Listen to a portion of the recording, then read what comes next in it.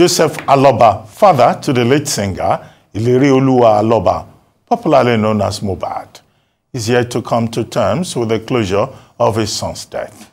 Earlier this month, he was greeted by officers of the First Criminal Investigation Department, Alagbon, in the Ikoyi area of Lagos State, over a petition filed by Oba Said Elegushi. According to the head of the Aloba legal team, Munisola Odumusu, the petition borders on cyberbullying, cyberstalking, and criminal defamation. Joining us now as we look at the findings, resolutions, and possible state of affairs of the death of Mohbad is Joseph Aloba, father of the late Afro-Pop star Mohbad, and Aziz Olurin, who is a friend of the family. Gentlemen, good morning, and thank you for coming to the morning show. Wow, morning, sir. Morning. Long story. First, Mr. Aloba, we commiserate with you on the loss of your son. Our condolences. We have followed the story, and it's good to have you on this program. Now, before we talk about the issue with Oba Elegushi, let's start with the main issue. I mean, you've been in the media, you've been everywhere, you've been interviewed. The death of your son, you've been accused of burying him too hastily. You've been accused of exhuming the body for autopsy. The coroner has said, well, they cannot trace anything. There's also the issue between you and your son's wife, issues about DNA, you know, whether the son is legitimately an Aloba or not. I mean, all of that crisis, and people expressing concern about you even going to fight over your son's property, wearing his clothes, and all of that. Okay, you are here with us. You have an opportunity to address some of these issues. And after you, Mr. Olurin, we would like to hear your perspective. As in law, they will call you amicus curiae, a friend of the court. So you give us your amicus curiae, you know, witness position in this matter. Mr. Aloba, we start with you. Good morning, viewers. My name is Joseph Aloba, the father to the late Mohbad. On the 12th of September, the mother to the late Mohbad called me. It was around 4 o'clock. And when I just heard that call, I was surprised. Say my son is at the hospital, that they need my attention there. Now we now decided that we should go together. I was at the bus stop, he just left me. So when I reached where the boat is, we go together. On our way going, there's a lot of calls coming into her call. I've been hearing conversation that now it's at the social hospital, that we should move down to Oshapa, London, which is the bus stop linked to the hospital. On getting there, we make a call again, and they said we should go back home, that the boy is responsible to the treatment, that we no need of coming. I was shocked, and I collected the phone from her. I was talking, he said, Daddy, you are there, and let everything be, I should be going back home. And I see a lot of the way you are calling the mother since. So I decided to go and see his house. But that very day, there's a lot of go-slow on the road. So we didn't reach there in time. It was around 9:30 to 10 that I could be there. And I met a lot of people gathering together. I was shocked. But I decided to go and see, to enter, because we normally meet at one point at near to his room. So that is where I first go. But on getting there, I meet a soak blood. So with blood, say white, but this thing was thin all over. I saw that. From there, there was a guy working with him. They call him lifestyle. He's the one that come and tell him that, Daddy, come here, come and see where the body is. When I come in and I met the body, it was already embalmed. I don't know what to do. I was shocked. My first question is to his wife, what happened? how come? Because whenever they have issue, they normally call me. But since all these things happen, no response, nobody called me. And he said, Daddy, it was nurse that gave injection. He even said I should take the body to my native town. I should go and do some ritual something there. I said, well, I'm a pastor. And I said, okay, let us call ambulance. Let's take the cop to the police station, which we go together that night. On getting there, they delay us for complete 3 hours. I was there discussing, and they give me a paper. I said they should write on my behalf. I dictate to them, this is my son, this is what happened. And after that, somebody just came from unknown office and he said they should not grant me the invitation. They should not give me any paper, police report. And I say, why? This is what I've been waiting for over 3 hours. And he asked me a question that, when this event happened, where did I go? Where did you report? Which is the nearest station did you report to? I tried to explain myself that I'm a stranger on that side. I didn't know anywhere, and I wasn't there. Mr. Aloba, sorry Yes, sir. to interrupt you. Yes, sir. If you can just deal with the specific issues. Okay. Why did you bury him early? The autopsy report. When are you going to bury him again properly? What is the issue with Omowumi, his wife? Why are you worried about DNA? Why do you have issues wearing his clothes and with his mother and all of that? You have to be very specific. Okay, okay. We are very limited Yes, time. yeah. Okay, I want you to be just give me those questions one by one because everything I've polluted. So where did I start from? Okay. The reason of burying earlier is, in Yoruba land. That's the first one. But my intention is to keep the body at this mob. But there's no document. The police did not give me any police report. At the same time, I wasn't know that the doctor report, the doctor's statement to give the body to the mob was with our wife, and it did not present it to me. So when I reached mob, they asked me that 2 questions: that where is the police report, where is the doctor report? I was unable to present any. So there's nothing for me to do that night. Okay, we have to call another ambulance because the first one was the arrangement given to him is that exactly that mortuary. So they arranged for another one. I can't be staying with the body according to Yoruba land. I can't be seen that's it continuously. I have to instruct the PA that you take care of this thing. I'm going home for the arrangement. So that what happened about that. What of DNA? The DNA. What of your quarrel with the wife? The DNA issue. And quarrel over property. So thank God for the corona. A lot of things have been hidden. I didn't know anything. But when we now begin narrate a story at the corona, that's where I hear from the wife of the deceased said the placenta wasn't given to me. Says it's then I'll be quarrel with her. And they had not put mind on all those kind of something. But from there, I now detect that there is something behind that. Who didn't give the placenta to her? With what I saw it, I didn't know. They give to the right owner. So have they done a proper DNA matching for the father and the child? No. There's nothing like that. What's happening between you and the king? Why are you defaming him? See, I did not. Because when my son was alive, we have a conversation with each other, which is mentioned that someone at so place have been threatening him continuously whenever he wanted to have show. So when the night told me that, and I said, okay, if you don't have outside, you're supposed to have in. You come back to Ikorodu. Let us make an arrangement to meet Ikorodu King so that maybe they can call the other side into order. Then I even report to there's somebody we call chief near our community there. I narrate the whole story. And I said we should be expecting the boy to come so that we can go together. That is the arrangement. But the day the boy came, he was having another thing entirely.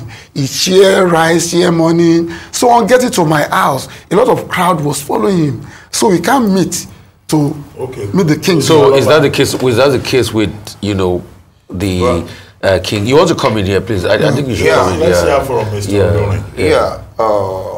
The whole case looks somehow shady. Let me start on the petitioner. Well, what brought about the petition? Because Baba is not the first person that will be petitioned. We still have like 2 or 3 of people clamoring for justice who are still in correctional center now. There is a petition that is flying around in which it was established, even with video evidences, that this boy was bullied. Because when a case like this happens, you have to investigate everywhere. The house, what happened to him 24 hours before, 48 hours before, even 6 months before, which could have an effect to taking away his life. So there was a petition that the boy wrote to Alagbonzo. Now, he mentioned certain names. And anyone that wants to speak concerning the petition will read out those names mentioned. So in mentioning that name, I think that is the name where... Which name? Which name? Be specific. Well, if I'm to be specific, because there is freedom of speech, but freedom after speech may not be guaranteed. No, Sam Larry was there. We have Obele. We have their names. And in that petition written by Mohbad, he said these people keep bullying me, beating me around. And whenever they beat him, they say it's at the instant of Obelegushi. That it's... Obelegushi has already issued a statement saying that Sam Larry is not a member of his family. He has no association with him. So how is that still an issue now? We only call for the police to do proper investigation on this. No, so when you say the bullying resulted around the death, the empirical facts on what caused the death is in the autopsy report you submitted. Well, I've read that autopsy report in full. Okay. There was no trauma or assault to the body as cause of death in the autopsy report. In fact, I think the father went to do a toxicological report in America. Well, what they saw was the presence of an antihistamine and a couple of other, things that they are used on him. So it wasn't a body blow. It wasn't a trauma blow and everything. Based on the same autopsy report that you people brought forward, I don't know the outcomes of the toxicology reports. Well, maybe all of that is still on. The toxicology, the autopsy that was initially done, nothing could be could be nailed the death to. Then they carry out an autopsy, which we were told was done in America. Even before now, let me say this. At the end of the toxicology, the pathologists that came to the last inquest made a statement that cause of death could not be ascertained. Yeah. So, having said that, even before then, we have been a bit doubtful of what the result could be because of certain circumstances that we could highlight. What are those circumstances? Fine. The exhumation... And do you suspect foul play in all of this? Well, the public suspect it. And do you suspect foul play? Father of Mohbad, do you... I wasn't pleased with the results. Okay. Also, there's a lot of delay concerning that because... Well, hold on. The exhumation was done on the 23rd of September. On the 21st of September. And samples were said to be taken by the report that we have. Samples were taken on the 23rd.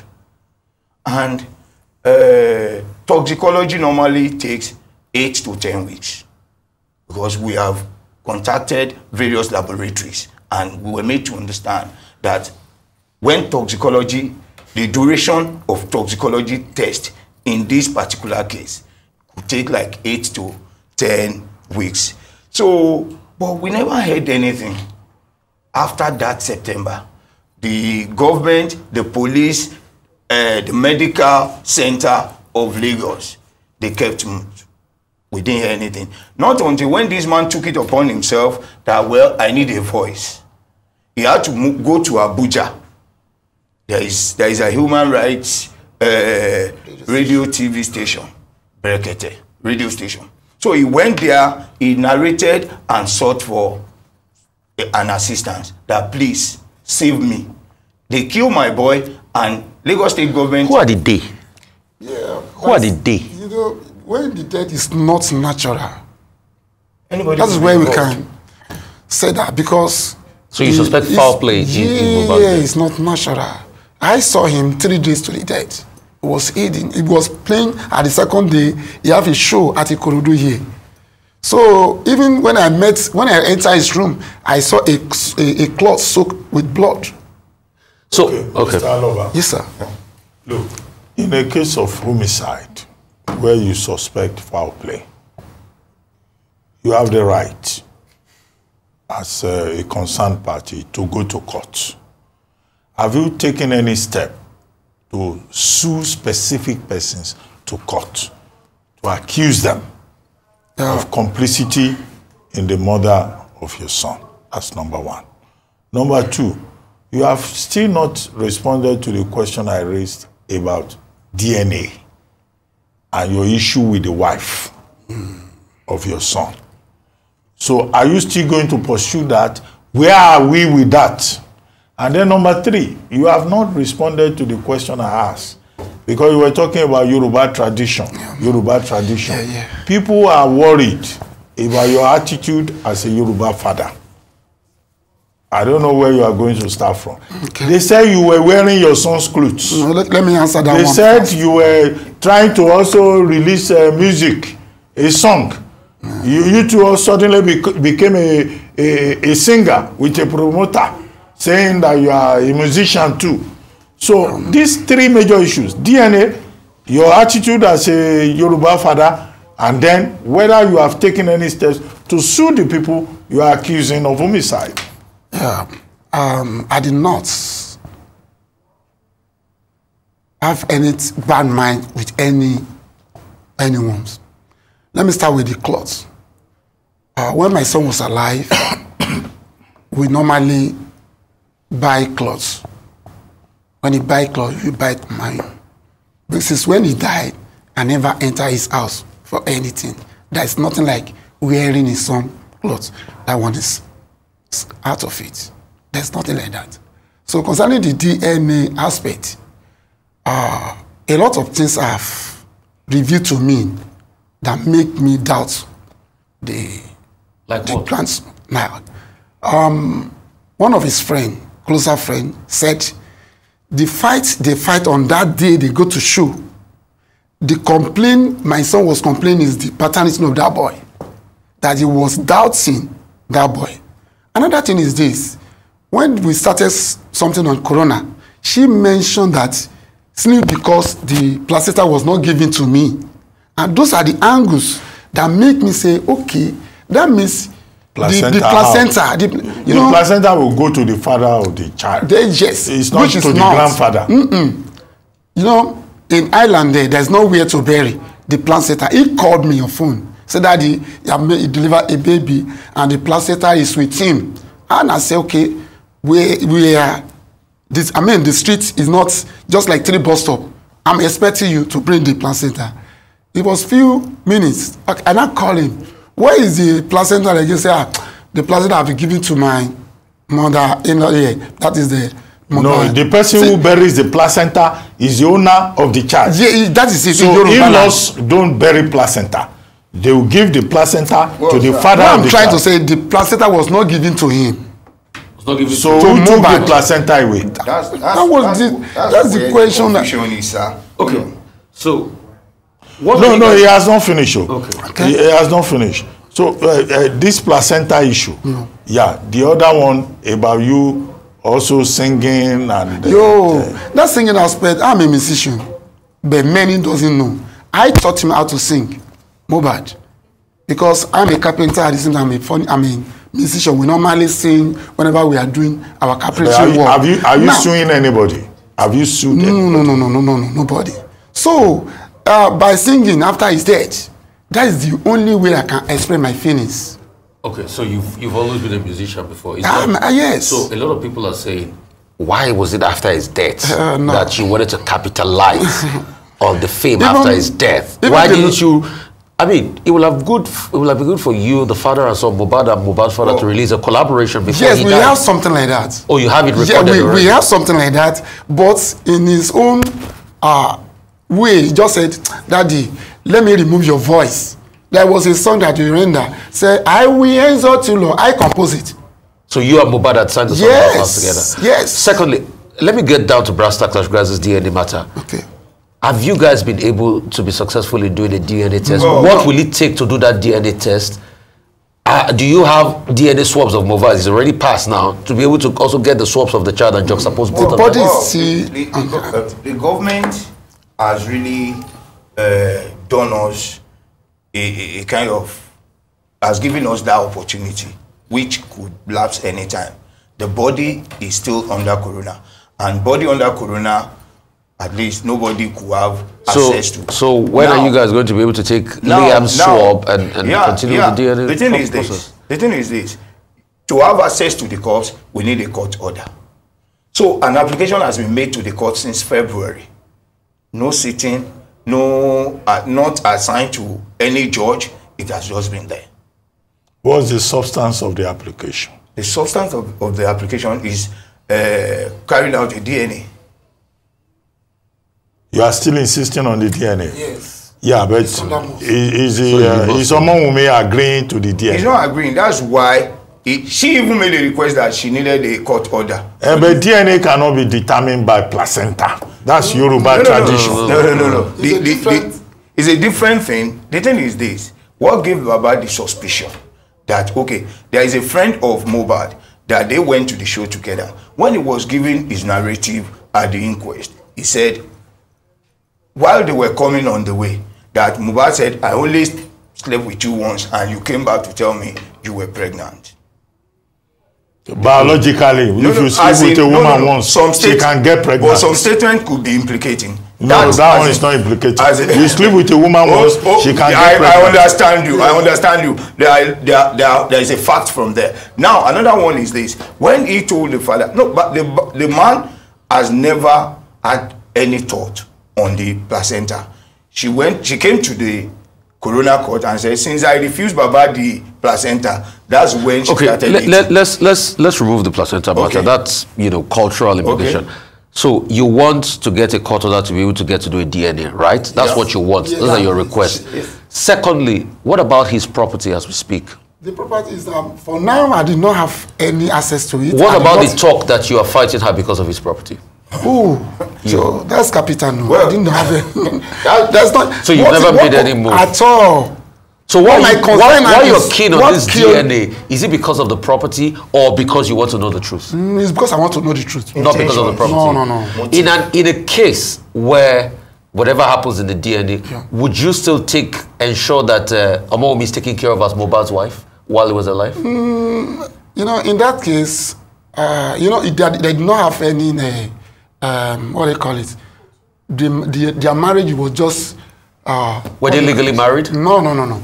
There was no legally binding marriage. that's It not was a good. traditional marriage. It was a traditional marriage. Registered, Yes. which was A customary marriage it's is valid just as according to valid the- as any other form of No marriage. matter the form No. of marriage is, no matter the marriage, whatever happens, the DNA, why is insisting, it's just because of motive. Okay, so you want your DNA, number one, and you still feel that the circumstances around his death is shrouding a lot of misery. Yes. So you want to go to court as regards that? Yes. And private, but If I even demand for the father is private, demanding and applied for private autopsy. So you want a private autopsy. So Yes. 3 requests. Thank Yeah. you so much. I think we got to the Well, but the official autopsy already says, given the time. I'm not satisfied. Looking with at the circumstances, because we've even verified from the lab in US, NMS, Pennsylvania, they said they never received any sample of such name.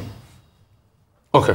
Okay, so it's still a developing story. A developing story that But as a father, are you not worried that the spirit of your son has not been properly laid to rest? Yeah, I'll be worried. And what's exactly that delaying me now? I want the facts to know the cause of the death and to know the patterns of the boy that he left. So if this matter goes on for the next 1 year, it doesn't matter to you. Yeah, for me, Because this, my son, before he died, there's a lot of things that I review. He said, if I was killed by you, yeah, the audio is out. If you pie me, you cannot pie the whole of the family. So I'm standing for him to get the justice. Okay. You've started your request. Yeah. Thank you so much. Okay, thank you very much, Mr. Aloba, and thank you, Mr. Olurin.